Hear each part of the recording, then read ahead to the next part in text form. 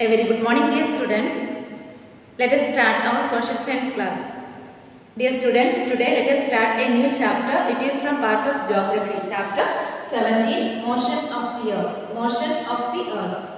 In the ancient time and old, the people, they believed that the earth is the stationary, it is not moving, but the heavenly bodies or the other objects it is moving. But now we know the earth it is not the stationary, the earth it is moving around its axis from west to east. The earth it is moving around its axis from west to east. And we can say, we know this as the sun seems to move in the sky from east to west every day. And when we are saying that the moving train and all, when we are going to the moving train and all, we can see the objects, the outside the objects, the trees and the telephone poles and all, it is moving past opposite direction. And from there we can understand it is not the objects what we are seeing out it is moving, but the train it is moving. The same way we can say that the earth it is moving, not the sun it is moving. And we can study here what is the rotation, orbits and the revolution. The rotation means we can say the movement of the earth on its axis, that is called the rotation. Already we studied what is the axis. The axis is an imaginary line, it is passing from north pole to south pole. And the rotation also, it is the movement. The earth it is moving around its axis, only around its axis, that is called the rotation. The rotation is the movement of the earth around its axis, that is called the rotation. And we can see what is the revolution. Already we told that the rotation it is the movement of the earth around its axis. Same way the earth it is moving around the sun. The earth it is moving around the sun, that is called the revolution. And we can see what is the orbit. The orbit is the, already we told that the earth is moving around the sun in a fixed path. There is the fixed path, that is called, that fixed path it is called the orbit. So I think it is clear for you what is the rotation. The rotation is the movement of the earth around its axis, it is called the rotation. And the orbit means the earth it is moving around the sun in a fixed path. That fixed path it is called the orbit. And the revolution it is the earth it is moving around the sun, that is called the revolution. So next we can discuss about the rotations of the earth. What is the rotation of the earth? As I told, the spinning of the earth around its axis, it is called the rotation. And we can see the earth is tilted on its axis. The earth it is tilted on its axis. The earth is tilted on its axis, the north pole and the south pole. And the earth it is tilted in this axis. And again we can see the rotation, it is dividing the earth into lightened half and the darkened half. When the rotation is happening, the earth it is dividing into lightened half. We know that the sunrises it is coming and the sunrise is where it is setting, it is the lightened half and here is the darkened half.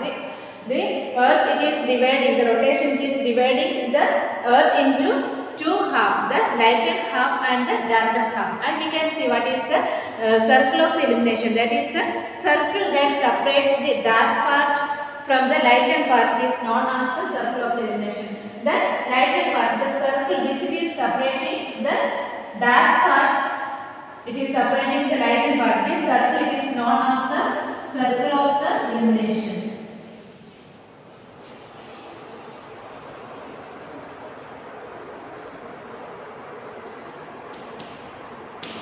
The circle which is separating the lightened part from the darkened part is known as the circle of the illumination. And again we can see we know the earth was not inclined on its axis and the sun rays were vertical. If the earth is not inclined in its axis, means what will happen? The sun's rays it will be coming vertically.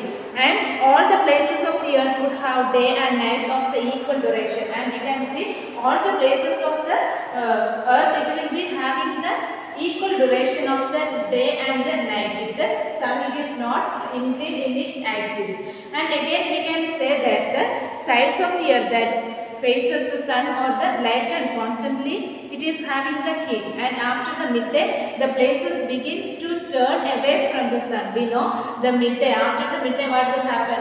The places it is moving away from the sun, and it is happening, the temperature between the day and the night it will be very moderate, and the midday we are experiencing the hot, and after the midday it is the places where it is moving away from the sun, we are experiencing the very moderate.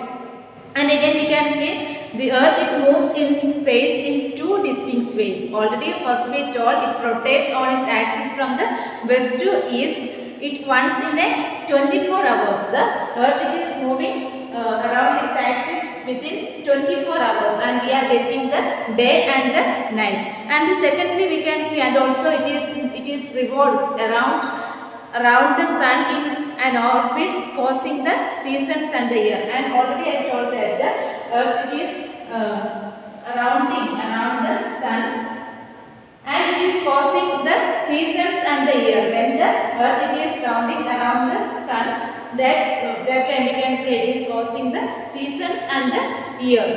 And we can say the morning and the evening, the rays of the sun are slanting in a very large area. So there is the lesser heat during this time compared to the noon. Compared to the noon, we know the morning and the evening it is having the lesser heat. Because why?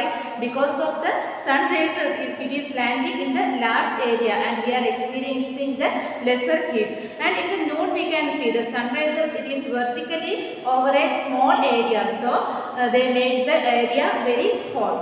So we are getting the morning and the evening, the sun rays it is landing, and we are getting the moderate climate, or we are experiencing the lesser heat. And the noon we are experiencing the very hot because of the sun rays it is coming vertically. And next we can discuss about the revolutions of the earth. And already we have seen that the earth it is rotating around its axis. The same way the earth it is rotating around the sun. We can see here the same way the earth it is rounding on its axis. The same way the earth it is rounding around the sun. And we can see the when the earth it is rounding around the sun, we can see a fixed path. It is rounding a fixed path. This fixed path it is called the orbit. Already we have studied the fixed path. It is called the orbit.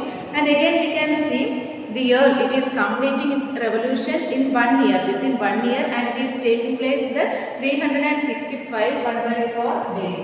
365/4 days it is taking, and 1 year it is taking 1 year to round the sun. The earth it is taking 1 year to round the sun.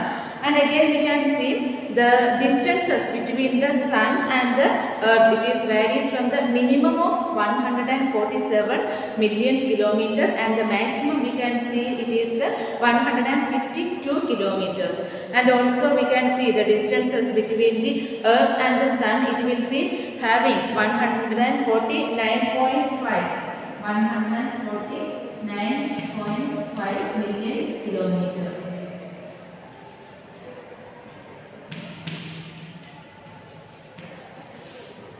The earth and the sun, the distance we can see it is the 149.5 million kilometers.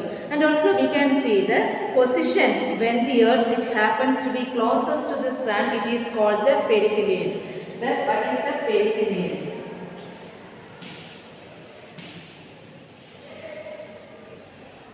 The perihelion means we can see the position of the earth it is happening close to the sun. It is called the perihelion. And we can see what is the aphelion. The aphelion means it is the position of the sun away from the position of the earth. It is away from the sun. The distances, the furthest distances between the sun and the earth, it is called the aphelion.